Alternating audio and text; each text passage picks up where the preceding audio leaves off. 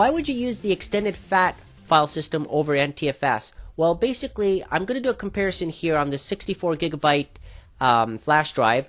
I've got the extended FAT option and NTFS option. Many of you might have used it already. If you haven't, well, there are advantages and disadvantages, obviously, to using the extended FAT.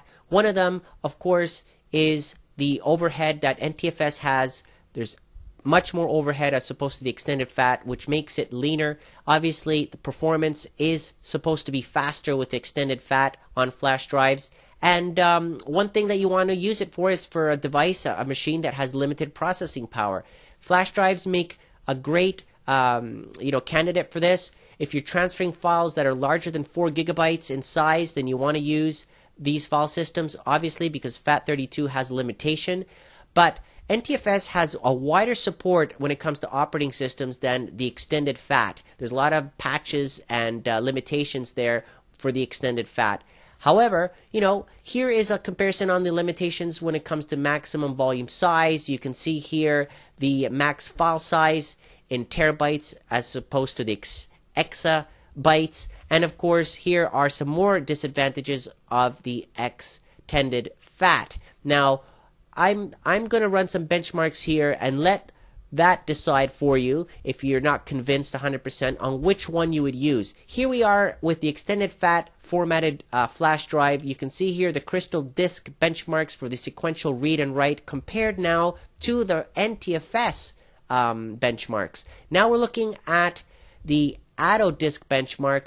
Again, with the extended FAT, you can see here maximum 160 and 262 on the read. So write and read is actually faster on the Atto disk benchmark that I did when I formatted it to NTFS. You can see here that on the NTFS it had a limitation there of 121 for the write and 259 for the read. I mean, you might not notice it, but it is a difference. It is a considerable difference, especially now when I did a copy. I copied an 8 gig file from my hard drive to the flash drive that was formatted extended FAT, and you can see there the size, the time, and the transfer rate, 104 megs per second.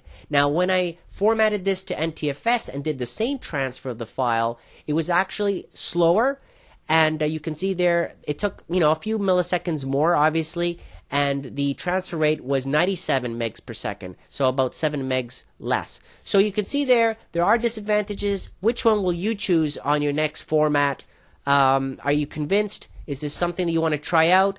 Got to be careful for compatibility, but it is getting better. Microsoft has a license on it, so obviously this is not an open source file system. It is proprietary to Microsoft. And you do have, obviously, a license as an end user to use it, however, on your Windows operating system. Comment below. Let me know what you think. And again, thank you for watching.